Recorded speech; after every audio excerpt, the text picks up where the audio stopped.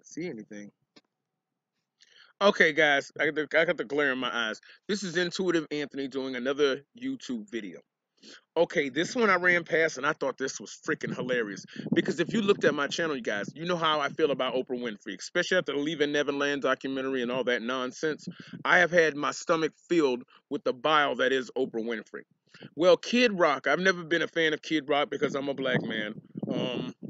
I'm not some, I don't even want to say it because it might come across offensive for those who don't understand the way I speak. It might come off a little crass. So, I was never a fan of Kid Rock. I mean, I understood him and got him for doing his own thing and being original. So that I have no problem with. But I want to read you this article because his people in his camp, his handlers or whatever they want to call them, have been trying to get him to do something with Oprah Winfrey because apparently she was, trying to get him to do a interview with her.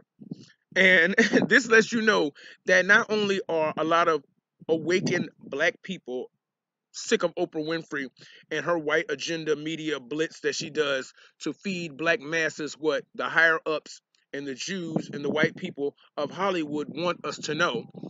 Not only are we sick of it, other people are sick of it too because they see what she's doing. They see the pandering, they see the lack of respect for your own self and your own people, and you have no respect for yourself. And other people, not only black people, other nations are starting to see it as well. And remember when she couldn't buy the purse in Paris or whatever, and they called the police on her and all that nonsense? Honey, your wake up call is coming. Your black wake up call is coming. Ask Steve Harvey. Okay, check this out. Rocker Kid Rock went on a disrespectful rant against Oprah Winfrey. Okay. Kid Rock went on a disrespectful rant against Oprah Winfrey, claiming that she wanted to do an interview with him, but he turned her down flat. My people have tried to get me to do an interview with Oprah Winfrey for years ago. And her people wanted me to write down 5 reasons why I loved her and her show. Now, isn't that a very self serving, egotistical point of view? You don't care about nobody else or none of the real issues of the world. You only care about how much he loves you and your show. Well, newsflash, bitch, everybody don't love you. A lot of stupid people do, but not the real people who got a brain up here who can think for themselves without feeding into whatever Hollywood's feeding them. You have to sit back and think twice. Think twice about things. As I continue, my people tried to get me to do to do the Oprah Winfrey show for years ago and wanted me to write down 5 reasons why I love her and her show.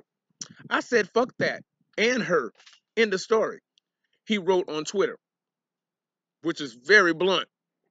Kid Rock, a diehard Trump supporter. Now that makes me go, ugh. That's why I know me and Kid Rock are not in the same boat by a long shot. I I see where he comes from, and him he had all shit. That's his journey. My journey is different, so I see things differently. So I've never been a fan of Kid Rock, but I do respect the fact that he can say what he wants to say. He's a diehard Trump supporter. Blah. Continued his rant against Oprah on stage at the Big A Honky Tonk Rock and Roll Steakhouse in Nashville. Now that is a damn mouthful. Oh my God. Once again, at the Big A Honky Tonk Rock and Roll Steakhouse in Nashville. Now there's 4 or 5 things wrong with that sentence as a black man. Period. Okay, anyway, which he owns, screaming into the microphone, fuck Oprah. Oprah Winfrey is like, hey, I just want women to believe in this shit. Fuck her. She can suck her dick sideways. He added. Now that's the way I talk. So I'm glad he's saying it and not me because I get a huge laugh out of that because I feel the same way about a lot of people. Oh my God, they're so great. Oh, they're so great. No, honey, they're willing to forsake their soul and sell their own mama down the river for a couple $1 million or a couple 100,000 or whatever the case may be. Honey, please. You think they care about you? That's why you find these celebrities. Can I get an autograph? No. Then they spit in your face. Bitch, they don't love you. They don't love nobody. They don't love themselves. They don't care about their own self. So you're sitting there believing this persona they putting out. That's not them. The real them is a vile, disgusting creature. Beef with Oprah Winfrey and her white supremacist agenda.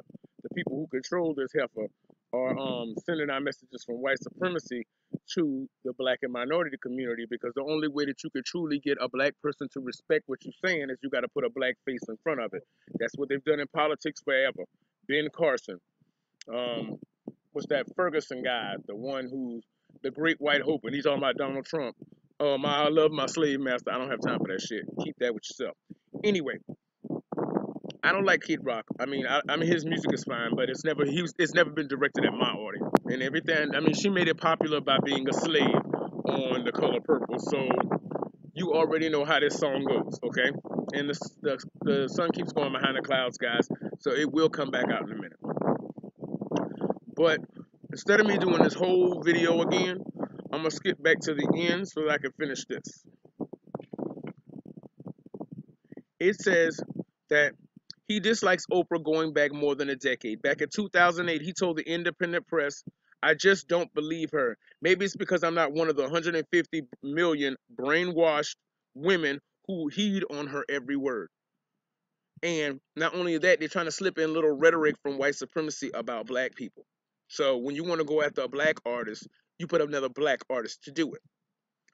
Gayle King, which is Oprah's little lesbian buddy that nobody's stupid about, that's why she never got married, goes after R. Kelly. She goes after Michael Jackson. And when they want to send a message to black people, because black people don't believe what white people say, no way. Because that's I mean, look at history. Every time they said something to us, it's been a lie or something to trick us or deceive us or put us, enslave us. So anytime they want to get a message out to us and they don't want to look like the guys who sending it, they find a black person to send it for them. And some of these people out here, well, most of these people out in Hollywood, well, they're whores for money. They'll sell their own mama down the river for the money. So if you give them a price that's big enough, they'll go and do whatever you want them to do. They don't care about themselves or people or anything. They're godless people. So when you're dealing with that, you have to take everything with a grain of salt. Now, me and Kid Rock have never said, I mean, we just, we're from two different worlds. But I respect what he's doing. I respect the fact that he can say what the hell he wants to say. But even he sees the bullshit that is coming from the Oprah Winfrey camp. Now, this has nothing to do with Michael Jackson, but it's indicative of what I'm talking about. So I wanted to give you guys this story because I thought this was food for thought. You guys can really do your own thinking about this, but if you look at it, even he don't believe it. And you would think that because he's from Nashville and he's a good old boy and a honky tonk boy, that he would be okay with what she's saying because she's feeding the masses stuff that protects and helps his people. But even he don't like it because it's the most disgusting spectacle to watch. And for people who out there who can't look and think for themselves, these brainwashed 150 brainwashed women will follow her every word. And I agree with him wholeheartedly. Now we may have a difference of opinion on a lot of other things, and he's a diehard Trump supporter, and that's another thing. He stands up for his people, so all I'm doing is standing up for mine. And we both have a problem with Oprah Winfrey because she has no morals, no backbone, and does not stand up for anything besides the dollar.